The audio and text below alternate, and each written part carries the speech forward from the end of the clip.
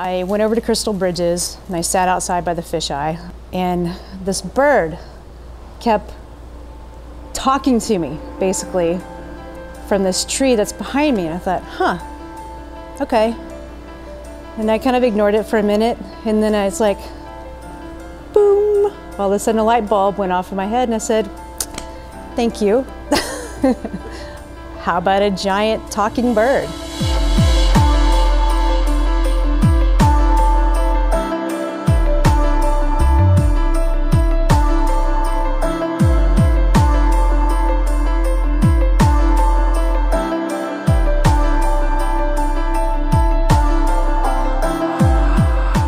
I quickly did a sketch of a mockingbird, and I, took notes, and I was like, this is it. I got really excited about it. In all of my art, I've always incorporated an upcycled or recycled element.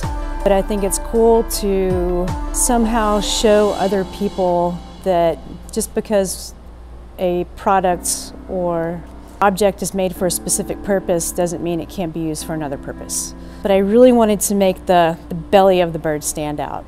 I was reading an article about Burning Man. It was telling the story of a group of people who had bought part of a 747 and turned it into a dance club, basically. And so they had photos of it, and there was an airplane wing with a dance floor on it, and I thought, that's it. It makes sense.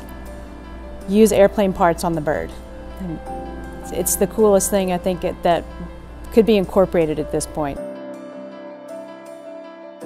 I found a wonderful company north of Denver who had been collecting vintage airplane parts, specifically from various wars. They had these wonderful wings from Civil Air Patrol planes that were used in Vietnam. And I said, okay, that one right there is perfect. I'll take that one. It was a 16-foot by 4-foot wing, and that will become the bird's belly. At Tinkerfest a few months ago, I brought about 1,000 of these small feathers that are going to be used on top of the bird, and we had the kids and adults help us blue those. It's called cold bluing. You use a mixture of 3 different acids, and whenever you hit the metal with it, it turns it a really cool iridescent color. It almost looks like metal tie-dye. So when I was trying to come up with a good idea to house the microphone to pick up the voices of the visitors, is it a branch? Is it a piece of grass, a giant piece of grass? Or is it like how about some worms? Birds like to eat worms. So I made a couple of worms, and they are friends, not fodder, to the bird.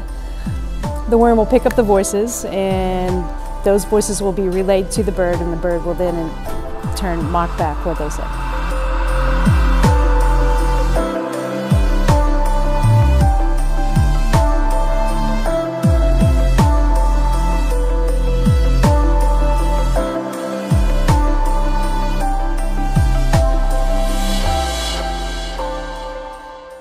Another thing that's going to glow on the bird are the eyes. And I hired a good friend of mine who is a glass worker in Washington State to make a couple of stained glass eyes with a really cool golden yellow for the center.